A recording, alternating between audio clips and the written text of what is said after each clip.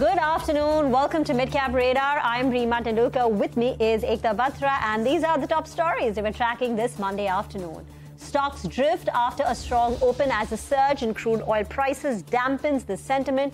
Autos, banks lead the gains, while IT and FMCG drags.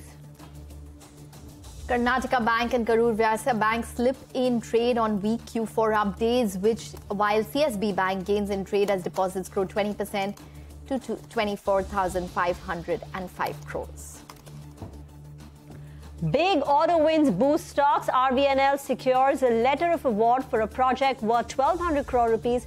Tejas Networks bags a near 700 crore order from BSNL, while Ashoka Buildcon secures a project worth 285 crore rupees from the railways.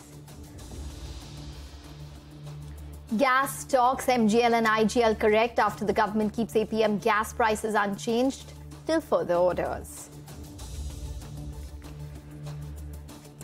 Hello and welcome to the show. Well, we do have a lot which is moving in terms of specific stocks at this point in time. We did talk about a couple of these broader market stocks which are reacting to order wins. So case in point would be something like an RVNL, which has jumped up around 8.7%. We also have a couple of others such as Tejas Networks, which is in focus today. So that stock is up around 5% It surpassed around 600 odd rupees. Now, talking about a couple of other smaller stocks, there is a lot which is moving, maybe not too much in terms of volumes as well, considering that it is, multiple holidays this week. We have a holiday in tomorrow in terms of trade. So that actually closes out a little bit in terms of participation. So maybe we need to see more volume participation. But as of now, lot of price participation. Larger stocks are seeing a lot of interest today.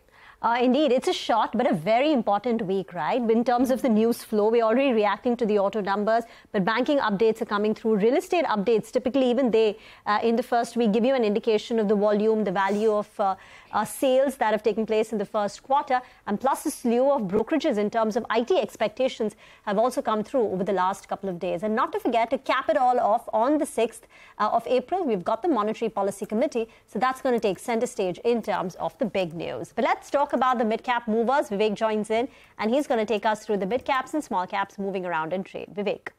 Well, good afternoon. It's a session where we're actually seeing quite a few mid-cap move up, very strong volumes, a lot of strong price action, especially, where there has been backing as far as news flow is concerned as well. SML ISILU on the back of strong numbers up 14% in the session today. JBM Auto 2 up almost 8%. Gati, after a while, we are seeing quite a bit of a pop as far as this particular name is concerned. Interestingly, one section, which is seeing a bit of a pop in today's trading session, chemical companies, Fairchem Organics, Lakshmi Organics, Make Money has seen a bit of a cool off, but that too was up in today's trading session. Some of the stocks that are moving higher on the back of very strong volume action. Deep Industries, a beneficiary of higher oil prices. Both, the auto ancillary names, Pricol as well as Minda Corporation, today, after a while, are seeing one leg higher move. On the other hand, some of the stocks that are moving lower, the back of negative news flow, Royal Orchid down almost 12% in today's trading session, and Santa Technologies today down on strong volumes. Lastly, the entire OMC pack need to address it on the back of, strong volume-backed price fall. IOCL, HPCL as well as BPCL today amongst the largest losers in the trading session. Okay. All right, Vivek. Thanks very much for that. So a lot happening in terms of specific stocks. So good time then to get Rahul Sharma of Equity 99 Advisors for a technical check on the markets.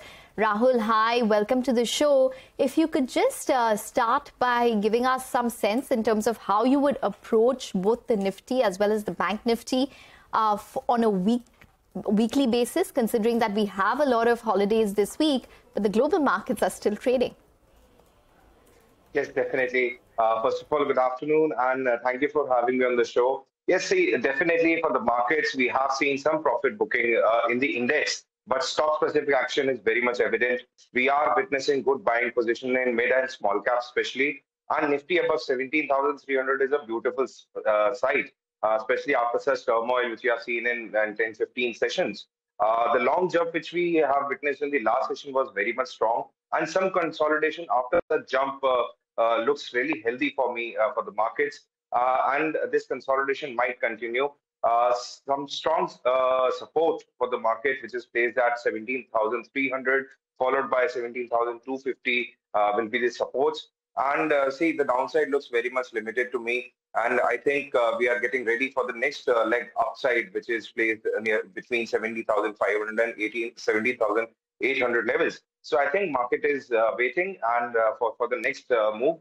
And talking about Bank Nifty, it looks a little challenging for me because I feel I'll be more comfortable when Bank Nifty will see above 41,000 levels, as it is a major supply zone. So either I would rather wait and watch for the indexes. Support level for Bank Nifty is placed at 40,600 on the immediate basis, followed by 40,500 and 40,350 zone for Bank Nifty. What about individual stocks? You are expecting the indices to push higher at the Nifty as well as the Nifty Bank level. What about the stocks? Would you go with long ideas today? Yes, definitely. Beautiful stocks coming up with breakouts. First selection is Federal Bank. From the PSU banking basket, Federal Bank is my first selection. Beautiful chart setup with strong fundamentals, available at a very good risk to reward ratio. You have to keep a strict stop loss at 130 levels. Currently, it is trading near 135. The upside targets are 145 for a positional trade in Federal Bank. And second selection is Anant Raj Limited, which is trading near 125, 126 level. The technical setup is very much bullish. Stock has given a horizontal line breakout on daily and weekly charts. Stock has been making higher top and higher bottom formation. So it's a buy on current levels with a stop loss of 120 on strict basis, and the targets will be 140 for Anant Raj. Okay, all right. We're going to let you go on that note. Thanks very much, Rahul, for joining in and taking us through all of those technical picks. Need to take a short break, but up next we'll have the management of IRB Infra.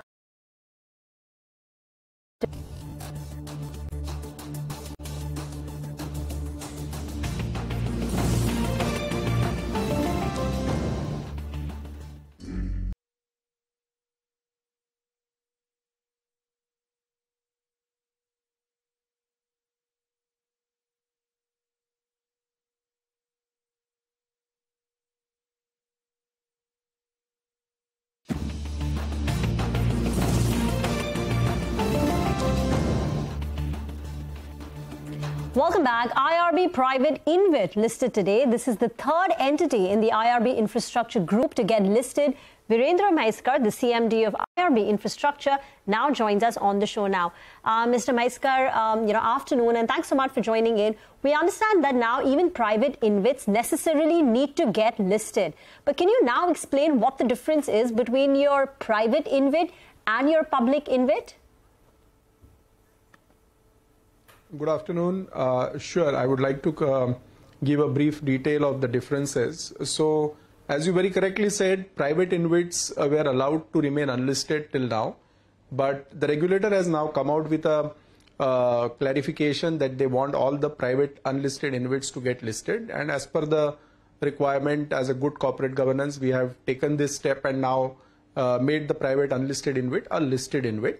We have one major investor here, which is GIC Singapore, holding 49%, and rest of the major idea for getting this InvITs listed was to bring in more transparency and more disclosures, and that objective, I believe, will get very well met. As far as the InvIT sponsor or the InvIT in itself is concerned, what brings for the InvIT on table is the ability to now tap the bond market, because it's now a listed entity, and one can look at refinancing the debt in a more efficient manner now that it's a listed InvIT. That is the gain that the InvIT would have, while the regulator gets to have more clarity and more transparency on board. Okay, all right. So it would definitely be beneficial in terms of raising funds for the company. But before we get back to more details with regards to the performance of the private InvIT, just wanted a clarification with regards to the Mumbai-Pune Expressway. Reports have indicated that there's an 18% toll hike which has been undertaken. Could you clarify on the same? Yes. So, as far as the toll tariff increase is concerned, it is an annual exercise as far as NH national highways are concerned. And for the specific asset which you are asking, that is Bombay-Pune Expressway, it plays out every 3 years. So while NHAI assets tend to see a tariff revision of 5-6% annually, In case of Mumbai-Pune Expressway, because it plays out once in 3 years, it 18% in one go. And all the tariff revisions across all the projects have been played out from 1st April and has been made effective. Okay, so indeed there's been an 18% hike in the Mumbai-Pune Expressway, but that's the once in a 3-year sort of hike which has been undertaken. But I just had one follow-up. Is it the highest hike that you've probably taken in recent times? Oh, I think Bombay-Pune Expressway we have been managing since 2004, and every 3 years we have undergone this exercise of 18% tariff revision. So frankly, it's not a new thing as is being talked about. Every 3 years the tariffs have moved up by 18%, and if you look at it as an annual exercise, people don't need to pay higher tariff for at least 3 years, and then you have you have the uptick only once. Is this 18% every 3 years? Is the amount fixed, this number of 18%? Or Yes. is it variable based on factors? Yes, that's correct. So it's No. fixed. So unlike NHAI where you have the tariff linked to WPI, here the tariff is fixed for the entire duration. So every 3 years, what would be the tariff that one has to put into action is known upfront. So now even in FY27, the tariff hike will be 1st of April, 2026, for instance, 3 years later. There will be another tariff hike of 18% only.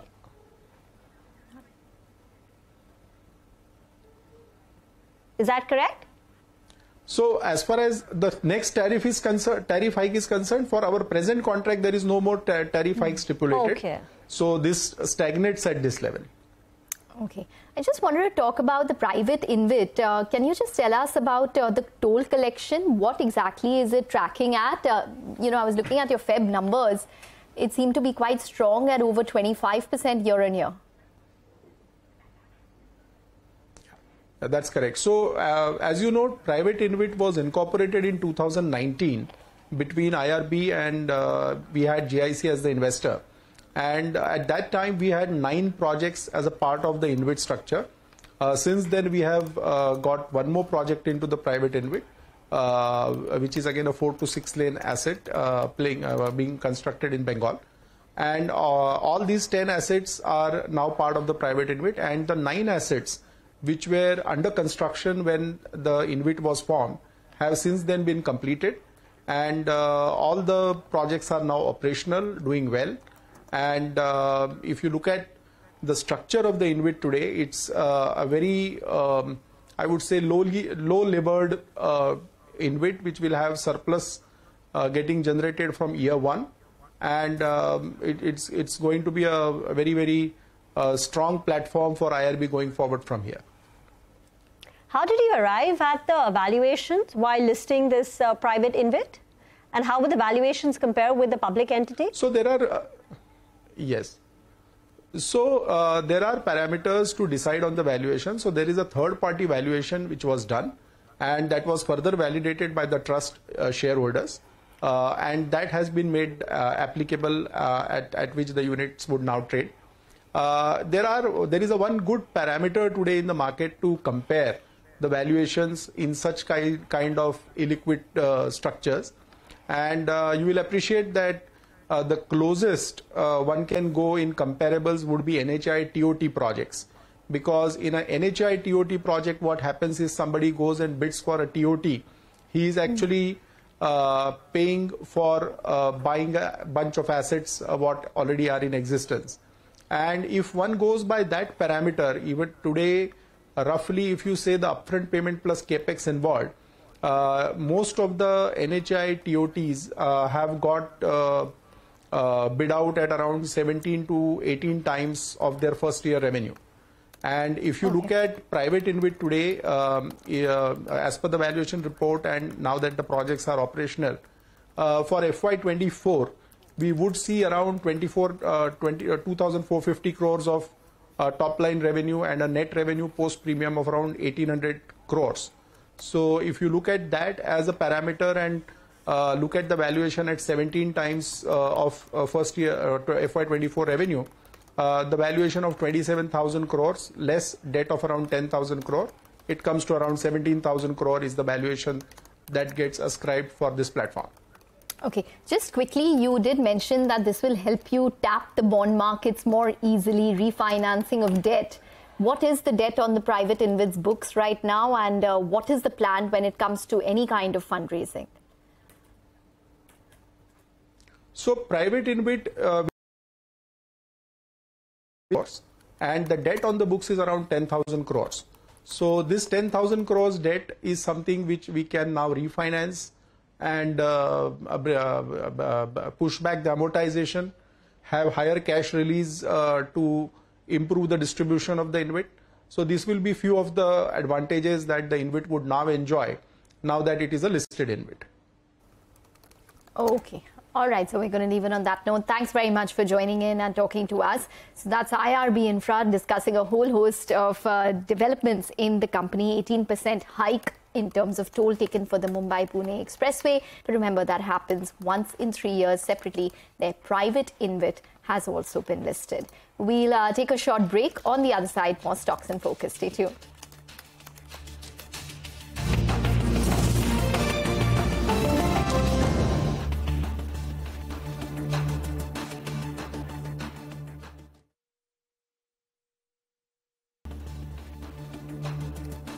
Welcome back. Well, let's focus on our segment Midcap Spotlight. Vivek is here with a focus on RVNL, which is surged today. It's bagged multiple orders and is in focus in today's trading session on account of an LOA worth around 1,271 odd crores. Vivek is here with more.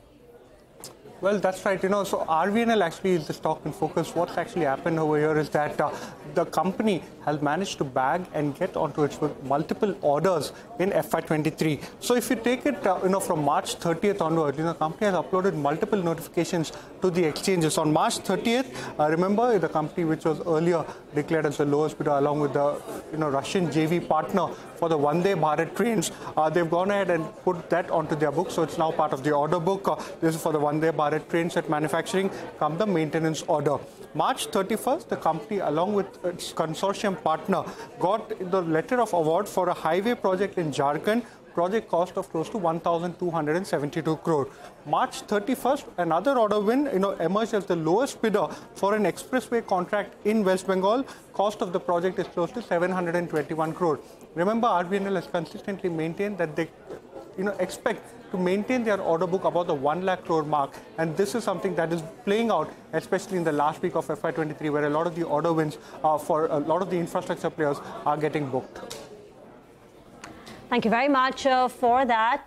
Gas stocks like MG and IGL also correct after the government keeps the APM gas price unchanged till further orders. The street, remember, was expecting Kirit Parikh committee's recommendations or price hikes to be accepted by the 1st of April. Surbhi is here with more on that. Surbhi. Hi, thanks for that. So IGL and MGL are in focus today. That is because government has kept the APM gas price unchanged at $8.57 per MMBTU till further notice. Now, there were expectations that the Kirit Parikh committee recommendations will be accepted by April 1st, which will get down the APM prices to $6.50 to CNBC-TV18, that they expect the recommendations to be cleared soon. Now, the recommendations were that there would be a price ban for gas from oil fields and the price cents per MMBTU. The domestic gas prices should be linked to crude prices. That was also another recommendation. They recommended removal of caps on gas prices in 3 years. City gas distributors and fertilizer sectors should be held to top priority for allocation in the intermediate period. Now, Citi says while the continued delay could create a near-term overhang for the CGD stocks, the pause in prices on a provisional basis suggests that the cabinet approval of the recommendations could just be a matter of time. Any modifications to these recommendations would need to be monitored. The continued stance on government towards the CGD sector is favourable, and they prefer MGL and IGL. Their top gas picks is GAIL, which according to them is also a key beneficiary from the lower APM prices. Jeffrey say while the delay was unexpected, they expect the new price notification to be announced in the near future. Thank you very much for that. Another story that we're tracking for you is hospital stocks. The Gurugram administration has reserved 20% of beds at multi-speciality hospitals. Ekta, what's the impact? Is this far-reaching consequences? Well, you know, there is a lot of details with regards to this. First, I'll start with the news. And currently, what we do understand is that it's from an Indo-Asian News Service net report that the local administration of Gurugram has reserved 20% of beds at multi-speciality hospitals. This is for the economically weaker section and those below the poverty line.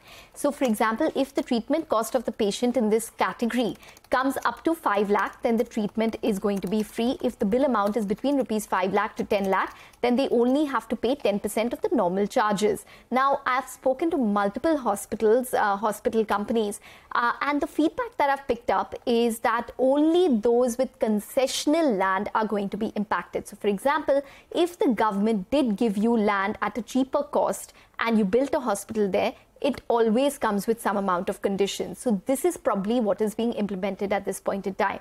And another example is Delhi, which has around 10% reservation for the economically weaker section for all land that was allotted to trust hospitals. Now, such deal terms that we are discussing right now are known when the terms are signed with the government for the government allotted land. So it doesn't come as a surprise for a hospital company, and it's not something new which is implemented. In fact, for this Gurugram policy which has now been implemented, in fact, which we are talking about, is around 3 to 5 months old.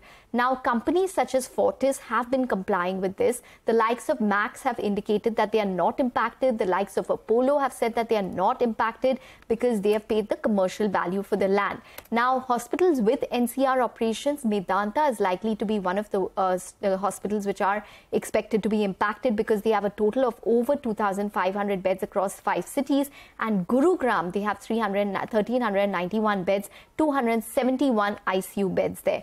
Fortis, they have Fortis FMRI, where it's around 300-bed multi-speciality hospital in Gurugram. So that, according to most of the people that I've spoken to, would probably be impacted. Fortis as well as Medanta. I did reach out to a lot of the companies. I'm still to hear back from a couple of them, such as Medanta.